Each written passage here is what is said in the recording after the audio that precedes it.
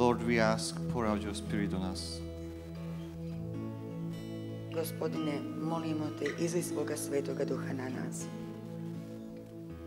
You are all we need. Ti si sve ono što nam treba. Whatever people tell us, whatever world tell us, we need on you. Bez obzira što nam svijet oko nas govori, mi trebamo samo tebe. You are all we need. Ti si sve što nam treba. We are going to go more deep. Sad ćemo malo ići deeper još into the dublje topic. i dublje. So I'm not sure how can I introduce this precious gentleman. Nisam siguran kako mogu ispravno predstaviti ovoga dragocjenog gospodina. But you are kind of like Jesus was.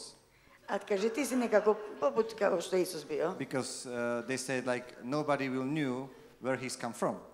Jer niko nije znao odakle dolazi. No. Kevin kaže, ja sam mislio da se mislio da moj život je dobar. I didn't mean crucifixion, so maybe you can tell us more about yourself, where are you from actually. Znači, možeš nam nešto reći više o sebi odakle dolaziš. But anyway, please welcome Kevin. Ali u svakom slučaju, poželimo dobrodošlicu Kevinu, Kevin Bridges. I remember very clearly the 19th of February this year. Jako mi je ostalo snažno u sjećanju 19. veljače ove godine. I woke up very early in the morning at 5 o'clock. Probudio sam se jako rano u 5 sati ujutro. And together with Johannes and Carol, we drove for 8 hours. I zajedno sa Johannesom i Karol vozili smo 8 sati. We were in America at the time and we drove from Augusta all the way up to a very small village. Jer bili smo tada u Americi i u mjestu koje se zove Augusta i vozili smo prema jednom malom selu 8 sati. A small town of about 2,000 or 3,000 people. To je jedan kao mali gradić između 2 i 3 tisuće stanovnika. Just before we arrived, there was a powerful move of God. Prije nego što smo došli do cilja, dogodio se jedan jako snažan Božji pokret. Some students had gathered to pray. Neki su se studenti okupili da mole. And the Holy Spirit came. I došao je Duh Sveti. When we arrived there, it was entering a different world. I kad smo tamo stigli, ušli smo u jedan totalno drugi svijet. Tens of thousands of people gathered in worship and praise. Deseci tisuća ljudi su se okupili, slavili i molili. You could sense God's presence. Moglo se osjetiti njegovo prisustvo. It was like a taste of heaven. Bilo je kao okus neba. And yet, in the midst of this, it was something which was very ordinary. Ali čak i to na tom susretu je bilo nešto što se događalo čak uobičajeno. Because the same God that was there was here this morning. Jer isti, ono što je nama poznato, je isti Bog koji je bio tamo prisutan je s nama tu prisutan. You could sense a hunger in people's hearts. Moglo se osjetiti glad u srcima ljudi. And it reminded me of when I first gave my life to God. I to me posjetilo na prvi put kada sam ja predao život svoj Bogu. There was a hunger for God. Bio je tu glad za Bogom. We'd spend hours praying, hours reading the Bible. Provodeći sate i sate moleći i čitajući Bibliju. God wants to reawaken within us that first love. Bog želi da ponovo probudi tu prvu ljubav i tu glad za prvom ljubavi. To bring us again into a place of intimacy, a place of closeness and prayer. Kako bi nas ponovo privukao u intimnost sa sobom, u blizinu njegovu u molitvi. God created us for intimacy. Bog nas je stvorio za intimnost. Intimacy with him and intimacy with each other. Intimnost je prisnost s njim i jedni s drugima. At the beginning of the Bible in Genesis, na početku Božje riječi Biblije čitamo u knjizi Postanka. We read that God walked in the cool of the night. He walked with Adam. I čitamo kako je tamo hodio po vrtu, Edenskom vrtu, čak i po noći sa Adamom. And after the fall, he cries out, Adam, where are you? A nakon pada Adama i Eve, Bog je došao i povikao, Adame, gdje si? That longing of God's heart, that longing for intimacy and connection is written throughout the pages of the scriptures. I ta čežnja Božja za prisnošću sa Adamom i sa ljudskim bićem pokazuje to nama u Bibliji koliko on žeđa za tim. And when we look at the end of the story in Revelation, I kada gledamo, znači, kraj te priče u knjizi Otkrivenja, there's a beautiful verse in Revelation 21:3. u knjizi Otkrivenja postoji jedan predivan redak 21:3. And you can hear the heart of the Father. And now at last, it's almost at last, the dwelling place of God is with man. U kojem se kaže, sada na koncu, napokon, mjesto prebivanja Božjega je među ljudima. God desires a close, intimate connection with us. Jer Bog želi da ima prisan odnos s nama. He's more interested in us and our relationship with him than anything which we could do. On je toliko zainteresiran za naše živote, za nas, da mi ne postoji ništa što bi mi mogli učiniti više od toga. He's more interested in our relationship with him than any ministry we could do, than any impact we could have in the world. On je više zainteresiran i zanima se za nas, za naš život, nego što mi možemo išta služiti, toliko više služiti u svijetu i koliko god mi imali utjecaja u svijetu, njegova želja je veća. I would even say there are times when God will take you out of ministry. Čak postoji i vrijeme, znači, kada nas Bog uzme iz naše službe. If ministry is becoming a false god to you.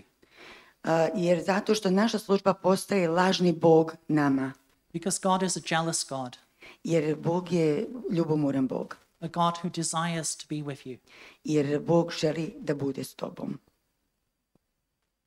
God is interested in the story of our lives. I Boga zanima priča našega života. Intimacy with God is not just knowledge about God.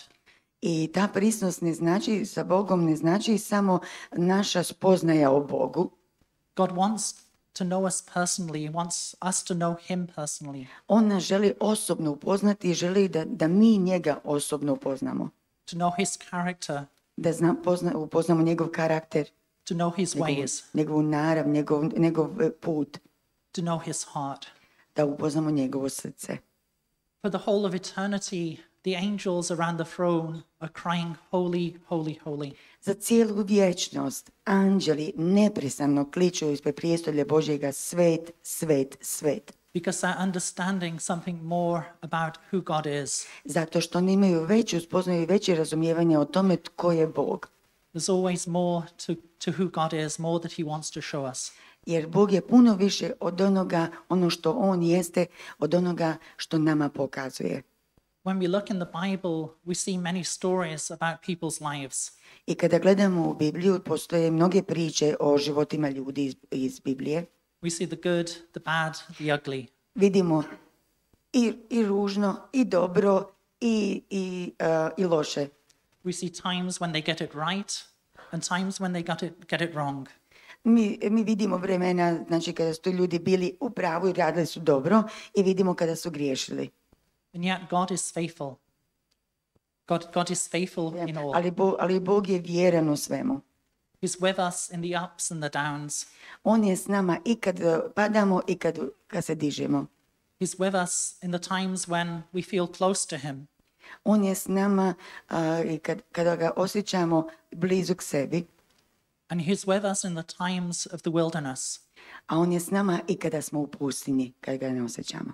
The times when our heart is longing and thirsting for him. U vremenu kada naša srca žude za njim. What matters in our relationship with him Ono što je važno u našem odnosu s njim is not how we feel. Nije ono kako se mi osjećamo. It's that covenant, that commitment. To je više kao savez, predanje. In any relationship, there are tests and trials. U svakom odnosu postoje znači kušnje i nevolje, And nedaće. faith will always be tested. A vjerni, onaj koji je vjeran, je uvijek kušan. It's through those times of testing that our hearts are purified. Ali kroz kušnje naša se srca pročišćuju. It's through those times of testing that our hearts are laid bare. I kroz te kušnje otvaraju se skrivena mjesta našeg srca. That what is in our heart is exposed, it's made visible. Znači, ono što mi ne vidimo, što je u našem srcu, tada izlazi na vidjelo. We don't always understand the story of what God is doing in our lives. Mi ne shvaćamo, ne razumijemo uvijek ono što u pričama što nam Bog želi reći u našem životu. But we need to learn to trust him and to trust his character. Ali trebamo učiti kako da imamo povjerenja u njega i da vjerujemo njegovoj naravi, njegovom karakteru. There are times when we just don't understand what he's doing or why he's doing it. Jer ponekad se pitamo, mi ne shvaćamo što on to radi i zašto to radi. I remember 20 years ago, Sjećam se prije 20 godina, I needed to get a visa for India. trebala mi je viza za Indiju I should be there for 6 months. i trebalo je biti gotovo u 6 mjeseci. And I only got 3 months. Ja sam imao samo 3 mjeseca. And I was like, God, I'm going to do your will. Why are you giving me a visa for 3 months? Ja sam rekao, pa dobro Bože, ja idem da činim nešto dobro, da služim tebi i za tebe. Zašto si mi dao samo 3 mjeseca da dobijem vizu? Halfway through the time there, I had to catch a flight back to Europe to get a new visa. Jer zato što sam trebao onda, znači na pola puta trebao sam se vratiti u Europu i da dobijem novu vizu. I was there just for a few days. Ja sam bio tamo samo na par dana 3 months later, my grandfather died. i 3 mjeseca kasnije moj djed je umro. On je dobio vizu na 3 mjeseca, ne na 6. One of the strongest, most personal memories that I have of my grandfather was during those 3 days. I najsnažnije sjećanje koje ja imam, koje je ostalo tako snažno u mom srcu, su bila ova 3 dana s mojim djedom. What is important to us is important to God. Jer ono što je važno nama, važno je Bogu. God will often do things which will surprise us. Jer Bog često čini stvari koje nas iznenade. Will do things which we don't understand Jer čini stvari koje mi ne shvaćamo, because he wants to show his love to us. jer on želi da pokaže svoju ljubav prema nama. A few years ago, I was learning to listen to God more. I prije par godina ja sam naučio kako da više slušam Boga And a strange thing happened. i čudna se stvar dogodila. I would be driving home and God would say, don't go this way, go that way. Ja sam se vozio kući i odjednom sam čuo glas, ne idi tim putem skreni. And he would have me drive through different small villages and lanes. I naveo me da vozim kroz različita mjesta, različita sela, područja. And often God would speak to me. I često mi Bog govori. Recently, I moved to a small village. Često mi Bog govori na taj način i nedavno sam se ja preselio u jedno malo selo. Where I'm living now is a place where God often used to guide me to pray. I tamo gdje sada živim je mjesto gdje me često Bog pokreće da molim za nešto. A small village in the middle of nowhere. To je jedno malo selo usred ničega, But in this village, God gave me another surprise. ali u tome malome selu Bog me je ponovo iznenadio. There's maybe 40, 50 people there, Možda je tamo 40-50 ljudi, but there's another Englishman there. ali tamo je još jedan Englez. And he's not even white, he's black. I nije čak ni bijelac, nego i crnac. I need to tell them because they're Yeah. from England and you live in Czech Republic. Yes. Ja sam ga pitala samo da vama objasnim iz Hrvatske BiH. Kevin je inače iz Engleske, ali živi u Češkoj Republici. Zato on govori, tamo je bio još jedan Englez. Samo da shvatite priču. U tom malom selu 45 ljudi. Yes, sorry. And my wife is from Africa. A moja supruga je iz Afrike. So she's normally the only black person around, but in this village there's two black. Inače, gdje god živimo, ona je jedina crna osoba, tamno pute kože u tom mjestu, a sad u ovom malom mjestu sa 40 ljudi, 2 su osobe tamno pute. God's got a sense of humor. Tako da Bog ima jako dobar smisao za humor. Sometimes God gives us a test in the form of a promise. ponekad nas Bog stavi na kušnju kako bi nam dao jedno obećanje. I don't know if it's happened to you, but it often happens to me. Ne znam da li se to vama događa, ali jako se često događa meni. That God will give you a word, a great promise, Da vam Bog da riječ, veliko obećanje, and then you suddenly experience the exact opposite. i odjednom totalno suprotno se dogodi. You're like, God, but what's happening? You promised one thing and the opposite is happening. I onda se pitamo, Bože, pa što se događa? Rekao si mi jedno da će biti, a totalno suprotno se dogodilo od toga. Can anyone relate to that? Možda li iko da se poveže s tim? Okay, a few of us. Yeah. Da. Sometimes when that happens, Ponekad kada se to dogodi, we need to change our perspective. moramo promijeniti svoju točku gledišta, svoju perspektivu. God knew that the challenge would come, Bog je znao da će izazov doći, and therefore he gave us the promise. zato nam je dao obećanje. It's not that the challenge is a response to the promise, but the promise is God's response to the challenge. Znači, nije da nam izazov je odgovor na to obećanje, nego od izazova dolazi do obećanja. He's saying, it's okay, keep going. Kaže nam to obećanje, kaže, u redu je, samo nastavi. Keep going, I'm with you. Nastavi, ja sam s tobom. Intimacy is about trust. Jer prisnost, kad govorimo o prisnosti, radi se o povjerenju. I remember very clearly about 5 or 6 years ago. Sjećam se jasno prije jedno 5-6 godina. I've got a young son, Ja imam jednog malog sina and he was climbing in a tree. i on se penjao na brdo. And suddenly he says, Daddy, catch. I odjednom je on rekao, tata, uhvati me. And he jumps, I samo je skočio s drveta. and I just catch him. I ja sam ga jednostavno uhvatio, srce mi stalo. Total trust in his father. Zato što je on imao povjerenja u mene da ću ga ja uhvatiti. God wants us to trust him, Bog želi da imamo povjerenja u njega, da mu vjerujemo. knowing that he will catch us. Da znamo da će nas on uhvatiti. God wants us to know his character, Bog želi da mi upoznamo njegov karakter, njegovu narav, to understand really who he is. da zaista uistinu shvatimo ono što Bog jest And to grow in our faith and trust in him. i da rastemo u toj vjeri i u povjerenju u njega. Life as a believer is not always easy. Život vjernika nije uvijek lak. There are times when life is very difficult as a Christian. A postoje vremena, razdoblja našeg života kao kršćana kad je veoma teško. But that's to be expected because Jesus said, take up your cross and follow me. Ali to je za očekivati zato što nam je Isus rekao, uzmi svoj križ i slijedi me. One expression of our trust in God is obedience. Jedan izraz našeg povjerenja u Boga jeste poslušnost. Just as like a child being obedient to the parent because the parent knows best. Kao što je dijete poslušno roditeljima zato što roditelji znaju bolje što je potrebno. There are times when God asks us to be obedient.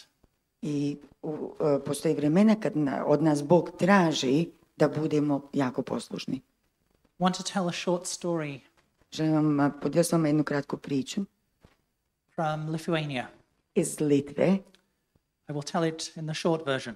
Ja ću je skratiti, jedna kraća verzija. During the communist time, there was a cross which was put up. Tijekom vladavine komunista, dok su komunisti bili znači, u Litvi, na jednom brdu se izgradio križ. The officials really didn't like this, I znači službenicima se nije to svidjelo. so they removed it. I oni su ga uklonili. The next day, there were 2 or 3 crosses, Sljedeći dan kad su došli, tamo su bila 2-3 križa, ne jedan. so they removed them. Oni su sklonili i te križeve. And this went on day after day. I to je tako išlo dan za danom. The result Rezultat toga was there were so many crosses da je toliko križeva postavljeno na tom brdašcetu. U Litvi nemate velike brda, to je najveće brdo sigurno. I vidite koliko križeva ima. that they gave up trying to remove them. they gave up trying to remove Tako da su odustali da isklonjaju. Svaki put nalaze više i više križeva. I to je brdo to. Actually, about 30 or 40 years ago, a university went there. Prije 30-40 godina sa sveučilišta su otišli tamo And they wanted to count how many crosses there are. i htjeli su da izbroje koliko križeva ima na ovom brdašcu.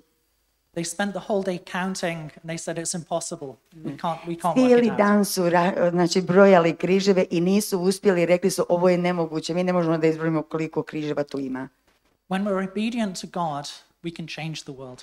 Kada smo mi poslušni Bogu, mi možemo promijeniti svijet. Obedience to God can be a dangerous thing. Ali isto tako, poslušnost Bogu može biti jako opasno. The first disciples, most of them died. Prvi učenici, većina njih su ubijena. So God often challenges us. I Bog nas često stavlja na kušnju i pred izazove. I remember one Christian I met in Uzbekistan. I sjećam se jednog kršćana kojeg sam upoznao u Uzbekistanu. His name was Igor. Zvao se Igor. He was actually a Russian. U biti on je Rus. And he'd been in prison because of his faith. I on je proveo godine u zatvoru radi svoje vjere. And in Uzbekistan, anyone who is in prison, torture is a normal part of life. U Uzbekistanu svi oni u zatvoru mučenje je dio svakodnevnog života. And yet he had a deep and a pure faith. Ali on imao jako duboku i čistu vjeru. And I remember I met him in Uzbekistan and then later in Germany where he did a Bible course. I sjećam se, ja sam znači upoznao ga u Uzbekistanu i kasnije sam ga ponovo sreo u Njemačkoj na jednom biblijskom tečaju. And he asked me a question, a small question. I on me upitao, poslao mi jedno kratko pitanje. He said, could you take some books to Uzbekistan next time you go? A zamolio me da nešto radi. Možeš li neke knjige da poneseš u Uzbekistan kad budeš sljedeći put išao tamo? It's not so easy to answer a question like that when you know what can happen. Nije lako odgovoriti mu na to pitanje kad znate šta se može dogoditi da vas uhvate sa tim knjigama. But I know that God said to do it. Ali ja sam znao da mi Bog govori da učinim to. So we got on the plane, we traveled to Uzbekistan. Znači, odšli na avion i išli smo do Uzbekistana. And there you collect your bags and you take them through the customs control. I znate, kad dođete u zračnoj luci, kad negdje stignete, čekate na svoju prtljagu i onda morate ići, znači, kroz carinu. They x-ray everything, they check everything. Oni, znači, ide sve kroz skener, kroz rentgen, sve provjeravaju, otvaraju. So we arrived and the bags were delayed. Kad smo mi došli, naša prtljaga nije stigla, kasnila je. So a few days later we had to go back. I za par dana smo morali se vratiti da podignemo tu prtljagu. The official walked with us to collect the bag. Službenici u zračnoj luci su s nama ušli, uzeli su torbe. Then walked with us straight past the x-ray machines, the places they check. I s nama su prošli pored rentgena i sve pored onog security-a, jeli tamo što provjeravaju. And said, sign here, you can go. I samo su mu rekli, potpiši ovdje, možeš ići. When we're obedient to God, God does miraculous things. Jer kada smo mi poslušni Bogu, Bog čini čuda. God's heart is for evangelization. Evangelization. Božje srce je isto srce evangelizacije. Who knows that God loves you? Tko zna da ga Bog voli? Who knows that God loves everybody else? Tko zna da Bog ljubi sve? And he loves them just as much as you. I ljubi na isti način, voli na isti način kao i tebe. God is passionate about the lost. Jer zato što on ima žar prema izgubljenima. Some of us love evangelizing. A neki od nas voli da evangeliziraju. Some of us hate it. A neki ne vole, mrze to. I belong to the group which really don't like evangelism. Ja pripadam skupini koja ne voli da evangelizira. But I have a problem. Ali imam problem. Because sometimes God speaks to me. Ponekad mi Bog govori. And I remember 6 or 7 years ago. Sjećam se prije 6-7 godina. I was on a flight to Kiev. Bio sam na letu za Kijev. And I was seated behind a group of people speaking English. I sjedio sam iza jedne grupe ljudi koji su govorili na engleskom jeziku. And they were talking about changing the world and influencing society. I govorili su, i slušala sam i oni su govorili o tome kako da promijene svijet, da utječu na društvo. And I thought maybe they were Christians. Ja sam pomislio, možda su oni kršćani. But then they started saying some very strange things. I onda su počeli nekako malo čudno govoriti, nekakve čudne stvari. And it was clear that they belonged to some cult, to the bilo- Baha'i movement. Bilo je jasno da pripadaju jednom kultu koji se zove Baha'i kult. So I was Sekta. praying and Ja sam samo iza njih keeping to tamo myself. molio i držao se za sebe. The stewardess comes through the cabin selling things. Stewardesa je u tome došla i prodavala, oni znate kad u avionu prodaju kavu, čaj, imaju razne igračke i ostalo. They were selling also like gifts. Yes, yeah, I was just saying that. And so there's a young lady who sat next to the group leader. I bila je jedna mlada dama, mlada djevojka koja je sjedila do voditelja grupe And she says to him, buy me the teddy bear. i ona mu je rekla, a kupi mi onoga medu, jer ima to ne poklone jeli, koji se kupuju. And he says no. I on je rekao ne. Then God says to me, Tada mi je Bog progovorio, buy her the teddy bear. kupi joj medu. Kupi joj ti medu. God, no. Ja sam kao, Bože, ne. Don't talk to me here. Not now. Nemoj mi ovdje govoriti, ne sada, ne ovdje. Not that. Ne i ne to. So I get up to go to the bathroom. I speak to the stewardess. I ja sam otišao do toaleta i onda sam nakon toga razgovarao sa stewardesom, I give her the money. dao sam joj novac And then afterwards, I go very quietly back to my seat, i nakon toga polako sam se tiho vratio na svoje sjedalo. thinking, I hope she doesn't notice me. I ja sam se nadam se da me ova djevojka nije primijetila. Now, you know how it is in airplanes. Znate kako je u avionima? Everyone is seated close together. Svi sjede blizu jedni drugi. She literally climbed over the seat to sit next to me. Ona je doslovice prešla preko sjedišta ovako da bi sjela do njega. To ask me why I bought the teddy bear. I pitala ga zašto si mi kupio toga medu. I didn't really have an excuse other than saying God told me. Ja nisam imao nikakav drugi izgovor osim da kažem rekao mi je to Bog. God's love for the lost is much more than we realize. Jer to je dokaz, znači da Božja ljubav prema izgubljenima je toliko velika da mi ne možemo ni pojmiti koliko. And when we're open to him, he will show us a unique way to share with the lost, unique to us. I kada se mi otvorimo njemu, on će nam pokazati jedinstveni način nama kako da dosegnemo do izgubljenih i pomognemo izgubljenima. There's an interesting word in the gospel of how Jesus describes himself. Ima zanimljiva riječka u evanđelju kako Isus opisuje. There's a Greek word called skandalon, Znači, postoji grčka riječ koja se zove skandalon. which means a rock that makes people stumble, a stone that causes them to To fall. znači kamen spoticanja ili stijena o kojoj su ljudi zapnu. It's interesting that Jesus described himself in this way. Zanimljivo je da se Isus opisuje na taj način. Very often, God will fail us. Fail us. Yes. Jako često će nas Isus razočarati. What? Ja- Our false picture of who God is will fail us. Ne Isus, nego te lažne slike o Bogu i Isusu će nas razočarati. Wherever we have a false picture of who God is, that will fail us. Jer svaki put kada imamo pogrešnu sliku o tome tko Bog jest, doći će do razočaranja. Because we're made in God's image, not us made in his image. Jer mi smo stvoreni na sliku Božju, nije Bog stvoren na našu sliku. Very often, God will put stumbling stones for us, I često Bog će pred nama staviti kamen spoticanja. challenges which will keep us dependent upon him. Izazovi i kušnje koji će nas držati da budemo ovisni o njemu. Often, a prophet will be tested Često proroci su na kušnji by the words which don't come to pass. the words which don't come to pass. Riječima koje zna da koje izgovori neće dotaknuti, da izgovori riječi ali ne dotiču druge, ne prolazi. Or God's promises to them which don't go answered. Jer zato što to obećanje koje su dali nema odgovora na njega.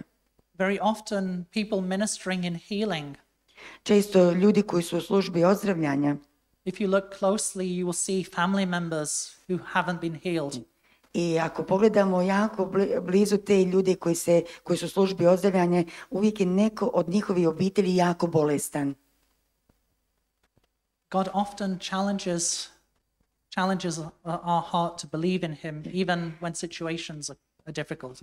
Jer zato što nas često Bog stavlja pred izazove i kušnje kako bi mu vjerovali, imali povjerenja u njega bez obzira na ono što vidimo oko nas. When you love someone, they know the small things about you. Kada nekoga ljubimo, oni znaju male stvari o nama. Paula knows exactly what I do every morning. Naprimjer, te male stvari koje samo ljudi koje dobro poznajemo znaju, kao Paula, njegova supruga, ona zna šta ja volim svako jutro kad ustane. The little things which make me me. Jer te male stvari koje čine mene, kao ja. When we're intimate with God, we understand the little things about him. I kada smo u prisnosti s Bogom, onda počinjemo shvaćati te male stvari o njemu. We understand his heart. Počinjemo shvaćati njegovo srce.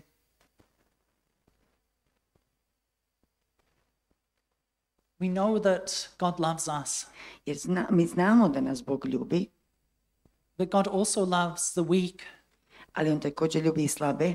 the people on the edge of society, the marginalized, Znači, oni marginalizirani i koji su na rubu društva, the smelly, the ugly, oni koji smrde i koji su ružni the broken, i oni koji su slomljeni. those that we find difficult to love. On ljubi sve te za koje mi pronalazimo teškoću da ih volimo. And that can be challenging I to može biti izazov za nas.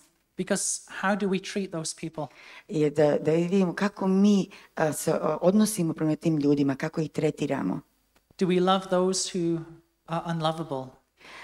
Volimo li one koje je teško voliti? Or do we justify not giving money to the alcoholic on the street because he would only buy alcohol? Ili opravdavamo se da ne dajemo novac alkoholičaru na ulici zato što će on tim novcem kupiti alkohol. I don't like that. Meni se to ne sviđa. That challenges me. Kaže, jer to mene stavlja isto pred izazov. But I think God is going to show his heart to us more and more. Ali mislim da nam Bog tako pokazuje sve više i više naše srce. And when we understand his heart, it will make us uncomfortable. Jer kad mi shvatimo njegovo srce, nama će biti neugodnije. Because Jesus is very clear. He says, when you do something to the least of these, you did it to me. A Isus jasno kaže, ono što činite najmanjima, meni činite. And if I'm a friend of God, I ako sam ja Božji prijatelj, I need to be friends with his friends. I ja trebam da budem prijatelj njegovih prijatelja. One of the first descriptions of Jesus Jedan od prvih opisa Isusa was that he was the friend of sinners. da je on prijatelj grešnika. It was not a nice title. To baš nije lijep naziv, je lijepa uloga. It was something which was almost like he's a friend of sinners. To je bilo više kao ono, aha, pogledaj ga, ma da, gledaj njega, pa on je prijatelj grešnika, on je s grešnicima. God's friends need to become our friends. Ali njegovi prijatelji trebaju postati naši prijatelji. At Christmas, we like to tell nice stories Za Božić mi volimo pričati lijepe priče about the shepherds. o pastirima. But do we realize what it means to be a shepherd? Ali da li zaista shvaćamo, da li razumimo što to znači biti pastir? At the time of Jesus, there was a saying which parents would say to each other. Za vrijeme Isus dok je hodao zemljom, kad bio u svetoj zemlji, znači za njegova života, ima jedna izreka koju roditelji govore svojoj djeci među Židovima. They'd say, make sure that you raise your children well. I oni govore, znači, budi osigura da odgojiš svoju djecu na dobar način, so that they don't become a shepherd or a thief. kako ne bi postali pastiri ili lopovi. These two groups of outcasts form the bookends of the story of the Gospels. Te dvije grupe, znači skupine ljudi, vidimo od početka do kraja evanđelja. The shepherds at the birth, the thieves at the cross. Znači, bili su pastiri na rođenju i lopovi na križu. God's heart is for all people. Božje srce je za sve ljude. There's two dangers that I see that we have in charismatic communities. Postoje dvije opasnosti, ono što ja vidim među karizmatskim grupama. The first danger is that we can become lukewarm, Prva opasnost je da postanemo mlaki, that we can have worship, da mi možemo mi slaviti, good feelings, dobar osjećaj, but we lose the use of the gifts. ali izgubimo korištenje darova. We stop singing in tongues. Mi počinjemo pjevati u jezicima, We stop praying for healing. i prestanemo pjevati moliti u jezicima, pjevati u jezicima, prestanemo moliti za ozdravljenje. There's a verse which I also don't like in 2 Timothy chapter 3. U drugoj Timotejevoj 3. glava, znači ima jedan redak koji se meni osobito ne sviđa. It says in the last days there will be people who have a form of godliness. They have a type of belief in God, but they deny God's power. Znači, u posljednje dane biti će ljudi koji imaju lažnu spoznaju Boga. As charismatics, we know the power of God. A mi znamo kao karizmatici Božju moć. We need to be very careful that we don't grow cold and lose sight of that power. I trebamo biti jako pozorni i obazrivi da ne bi se zahladili, da se ne bi ohladili i da više ne prepoznajemo tu Božju moć. The second danger which we face is where we get so focused on the gifts. Druga opasnost je ta da smo previše usredotočeni na darove Seeking to use the gifts and to minister in the i gifts. tražeći stalno da mi koristimo te darove. We get so focused on the gifts of the Spirit that we don't allow the fruit of the Spirit to grow. Jer toliko smo usredotočeni na darove duha da uopće ne dopuštamo da se dogode plodovi duha. It's not easy to learn patience or humility. Nije lako učiti se strpljivosti i poniznosti. No one enjoys forgiving those who've hurt them. A niko ne uživa u tome da oprosti onima koji su nas povrijedili. But those are the fruits of the Spirit that are important to God. Ali to su plodovi duha koji su jako važni Bogu. God is more interested in our character Jer Bog puno više zanima naš karakter than our abilities. nego naše sposobnosti, od naše sposobnosti. Are we willing to pay the price? Jesmo li spremni, voljni platiti cijenu? The price of intimacy. Cijenu prisnosti. It's very easy to fall in love, Jako je lako se zaljubiti, to have nice feelings. da imamo fin osjećaj, ugodan osjećaj. But what about when the going gets tough? Ali šta je o tome kada postane teško? You know how it is when you think, oh, I want to have children. It's so nice. I znate kako kad mi, kad u braka se uzmemo i onda kažemo, ja želim da imamo djecu, to je tako divno. And then the reality comes at 3:00 in the morning I onda stvarnost dođe u 3 sata ujutro, when you haven't slept for days. kad danima ne spavamo, noćima ne spavamo, The child is crying dijete plače again i ponovo, and being sick again. znači povraća, bolesno je. The important thing is not what we say, but it's what we do. Ali ono što je važno nije ono što mi kažemo, nego ono što mi činimo. Are we willing to pay the price for intimacy with God? Jesmo li spremni platiti cijenu za prisnost s Bogom?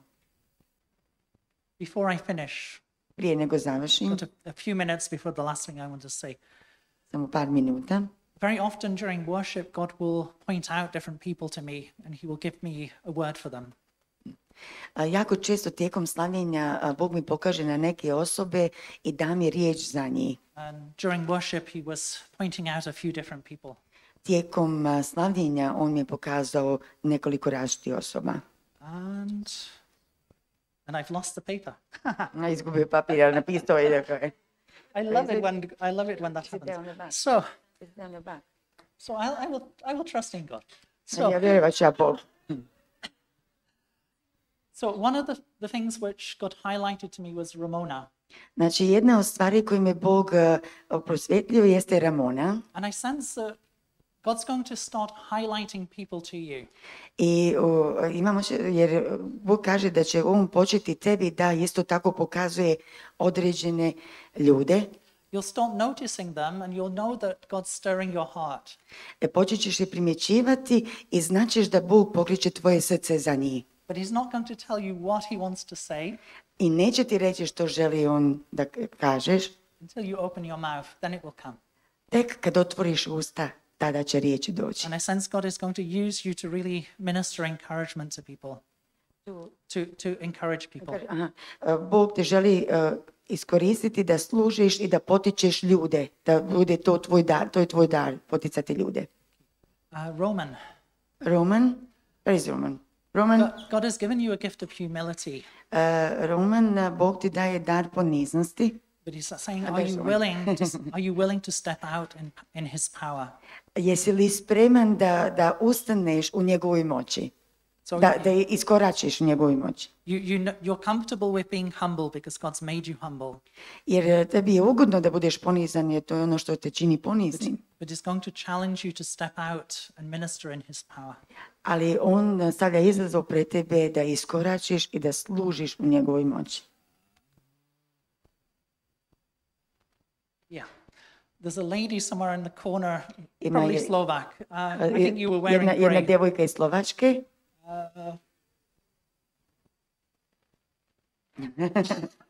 Ja sam ovo prošla s Kevinom, pa tako da... Okay, yeah, I think it was you. God simply said Mary, Bog jednostavno kaže Marija, and I sense that God wants you to treasure his promises in your heart. i osjećam da Bog želi da ti bude njegova obećanja dragocjena kao blago u tvome srcu. There's promises which God will give you, which you might not understand, but just to cherish them in your heart. Obećanja koja će ti Bog dati, iako ih nećeš razumjeti, ali on želi da ih ti prihvatiš k srcu i da budu blago u tvome srcu. Alex, God's saying that Alex? when God highlighted you and he said Peter, which Peter. Kaže Bog, znači, Alex, vidim tebe i pokazao mi je tebe i riječ mi dolazi Petar. He said he's going to make you a rock. On će od tebe načiniti stijenu. As you trust that he is the rock, he's going to make you into a rock. Jer ti vjeruješ da je on stijena i učinit će on od tebe stijenu. I sense that the importance is in that place of fellowship with him, of intimacy with him, that he's going to really make you a rock. It's not a waste. He is going to make you a rock. Znači, u tvojoj molitvi, Alex, i u prisutnosti s Bogom, to je ono što tebe čini stijenom. Piotr, Piotr? Yes, yeah, there he is. when I saw you earlier, God reminded me of the judges, when Moses appointed the judges. A kad sam tebe ugledao, kad se moj pogled spremao na tebe, došla mi je riječ suci, kao suci one koje Mojsije postavio da budu suci. God's giving you wisdom. Bog ti daje mudrost, There's a wisdom that he's giving you for practical situations. mudrost za određene praktične situacije. Yeah, come on. They're very waiting now. Yeah. No, so I'm not sure how to explain this one, but Ne znam when kako I da saw- ovo objasnim, when I saw you, ali kada sam tebe vidio, God gave me a little kind of pet name, a little on nickname. mi je dao jedan nadimak And za tebe. it's the pet name which Johannes calls his wife. A to je nadimak koji inače kako Johannes zove svoju ženu. So a very, very intimate name. Jako je to jako prisno ime. And God's saying, I love you and I cherish who you are. I Bog ti kaže, ja te volim i ja cijenim ono što ti jesi. I cherish you and I love you and I want you to know that you are very special to me. I želim da znaš da si ti jako posebna za mene. Draždan, Papa Draždan. Dražen, Pater Dražen, dočasni Dražene. I sense that God is bringing you into a new season. Osjećam kako vas Bog poziva u jedno novo proljeće, novo doba. And there's some things which will be left behind, Nešto što će biti ostavljeno, nešto će biti ostavljeno po strani. but it's being left behind because God will bring you into a more significant place. I to će biti, znači, ostaće iza vas zato što vas Bog podiže na jedno jako posebno značajno mjesto. It's like a letting go so that you can take something up. Nešto što trebate otpustiti kako bi se mogli podići. And I think that's a process. It's not there's not an immediacy about it, but there's a Znači, process. to je proces, nije nešto što će se dogoditi preko noći. So, moment. I'm looking, thinking how many of you are there. Vidim koliko još ljudi ima. Okay, so there's one very beautiful verse in the Bible. Postoji jedna prelijepa, It's from Zechariah prelijepa redak u Bibliji, 13:6. u Zahariji 13:6, It says, "Where did you get these wounds?" i gdje kaže gdje si dobio svoje 6, tako sam malo. These wounds in your hands. Znači, kad je rekao 6, kakve su ti to rane po tijelu? God says, "I got them in the house of my friends." A on će odgovoriti, izranjena sam kod prijatelja. God is a God who loves us so much that he gave up all for us. Bog kao Bog nas toliko voli da je sve dao za nas. It's interesting that after the resurrection, Jesus still had the scars. I zanimljivo je da nakon uskrsnuća, kad su vidjeli Isusa, on je imao ožiljke. An intimate Drama. sign of his love. I to je, znači, prisan znak njegove ljubavi. I wear a wedding ring, Ja imam vjenčani prsten, but Jesus wears the scars on his hands. a Isus nosi rane na svome tijelu. And having paid such a high price for us, Jer platio je toliko veliku cijenu za nas. having paid the great price because we are his pearl of great price, Platio je toliku cijenu zato što smo mi biseri za njega, zato i vrijedimo. he will always love us. Jer on će nas uvijek voliti. He is ours and we are. He is ours and we are his. On je naš i mi smo njegovi. Amen.